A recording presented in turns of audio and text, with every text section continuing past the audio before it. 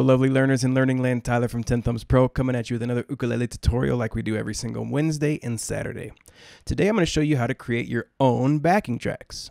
Now this is for almost any genre, country, pop, alternative, anything except for jazz and blues that have specific chord progressions to the genre. Which is fun because it means you can be more creative as well. We did a video on how to use backing tracks, so check that one out in the notes as well. You'll also see links to Patreon where you can get tabs, backing tracks, other support up here in the links. In the description, you'll see my email if you want some one-on-one lessons and links to our other social media.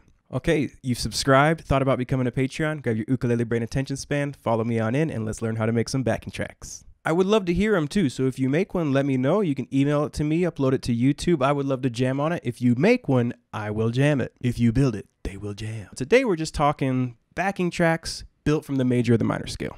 From Daft Punk to the Beatles, this all comes from the same chord. So whether you like pop, pop rock, outlaw country, pop country, hip hop, funk, any other genre really, everything from Weird Al to Coolio, you can do it from this approach. In fact, a lot of modern genres aren't really so much about the chord progression because you're free to be creative there, but a lot of them are tempo specific. For example, techno is pretty fast so you can dance. Hip hop is slower so you can kind of nod your head, mid-range tempo, for example. So the first thing that you want to do is choose a key. Is it going to be major or minor, and then what key? So if you put up a key chart like this and you look at it, you can say, you know what, I'm feeling like I'm going to make my backing track in the key of D. Okay, so if we look at the key of D, these are the chords in the key of D. By choosing a key, we've done two things. We know the chords that we have available and the scale. If I say the key of D, I don't know why I did that. What I'm saying is everything comes from the D major scale, and that same scale is actually used to create the chords. That's why when you sing or improvise with the D major over those chords, it's going to sound good because the scale literally created them. So now we have that, we're going to go ahead and pick a chord progression and start to develop our idea. In this line, any of these chords is going to combine with any of these chords. So experiment with them and have some fun with them and see what you come up with.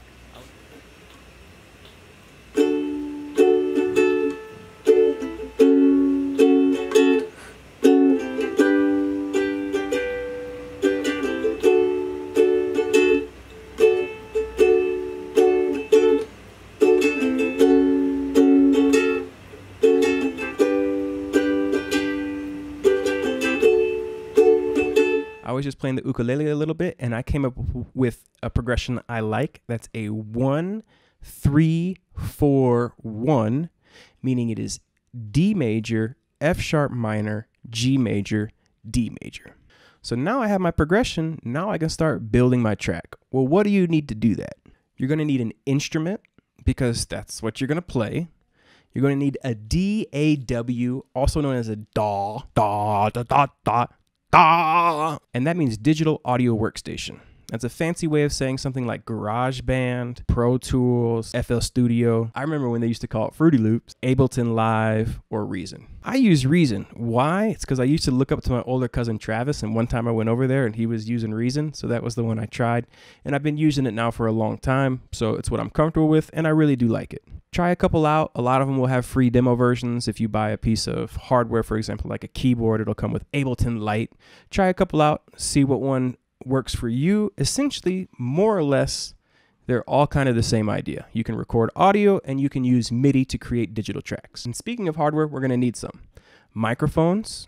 Unless your ukulele has a direct input or a DI, where the same thing you used to plug into your amp can plug into your computer, you're going to need a microphone. So you either need an ukulele with a DI or you need a microphone and a mic stand. Both of those are going to connect to something called an audio interface. And the audio interface essentially is the gatekeeper from the real world to the digital world. Step 1 is connect your audio interface to your computer.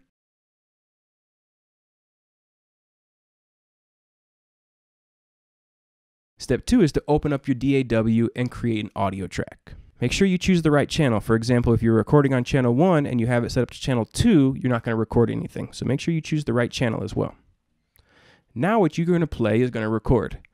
But even before I get there though, when I'm building backing tracks, I like to kind of look for a drum loop that inspires me and kind of goes with the flow of the progression that I was playing earlier. Cool, I like that. That sounds nice. Acoustic, swing, nice and mellow. We're going to go with that.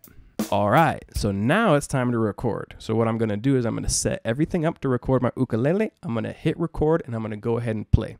When recording my ukulele, because I'm recording with a microphone, I wanna go ahead and aim the microphone at the sound hole. If you have two microphones, you can also aim it at the bridge. In fact, experiment with mic placement because different mic placement is gonna get different sounds and you can have fun with that. You can create your own style.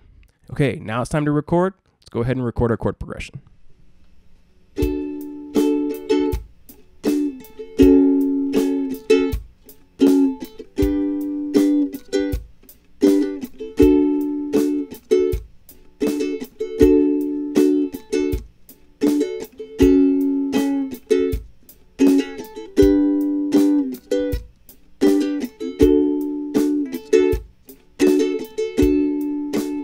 Drums and chords. You can do only chords if you want, right?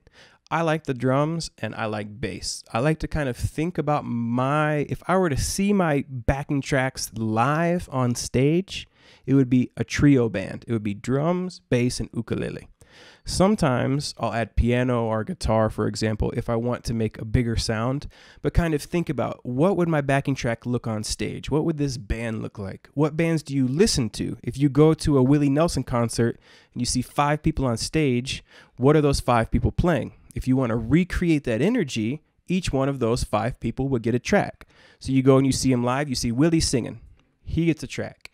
You see someone on piano, someone on drums, someone on violin, and someone on guitar. Each one of those sounds needs its own track. Also, if you're going to take this a step further and not create backing tracks, but actually record your own music, you're also going to need tracks for your audio and your instrument. Those are going to need their own tracks. So some people on stage in this hypothetical mythical example are actually going to need more than one audio track. I've seen people record drums at home and use like 8 microphones. Now that we have that, I'm going to go ahead and take the next step and add bass. Now, you can do this with a digital keyboard if you want and use MIDI sounds, but I'm going to go ahead and use my bass and use that concept of direct injection like we talked about and connect my bass directly to my audio interface.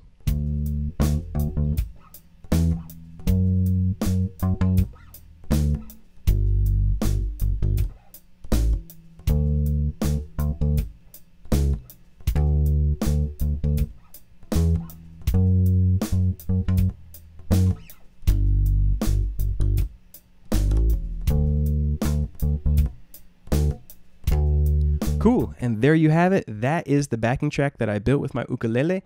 Now I'm gonna go ahead and jam over it because that is what I like to use for my backing tracks. I could even also practice singing my scales in do, re, mi, fa, sol, la, si, do over the backing track if I want. But I'm gonna go ahead and shred, okay?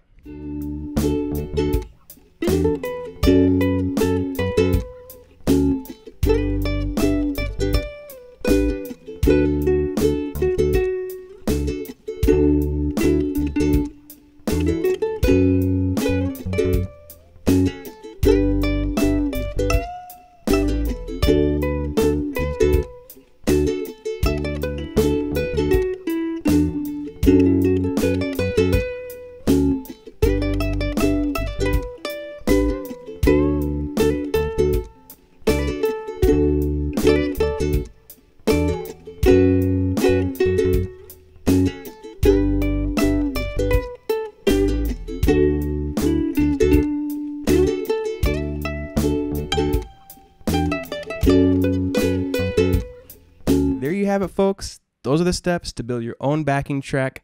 Kind of research a little genre-specific kind of ideas. If you like country music, what's typical of country music? What's a typical beats per minute? What's a typical drum sound? What are more common chord progressions? If you like really romantic pop like Norah Jones, kind of not really jazz, but maybe like new jazz or soft jazz, what are some typical chord progressions? If you're a big fan of R&B, Motown, what are some of the chord progressions? Get to know the genre a little bit and try to replicate the genre in your backing track. That's amazing practice as well. Excellent job, everybody out there working, making your own backing tracks, doing amazing stuff. This one was a lot of fun. Please feel free to email them to me. I'll play over them. I'll load them on Instagram. I'll jam with them, load them up to Instagram, see me jamming. I think that'll be a lot of fun. It's a new idea that I came up with right when I was filming the introduction, but I think it'll be fun. Think about becoming a Patreon. Cheaper than a cheap cheeseburger. And until next time, keep on rocking and rolling. Have a lovely day. Life is good, my friends. tenthumbspro.com. Boom. Take care of yourself, and we'll see you soon.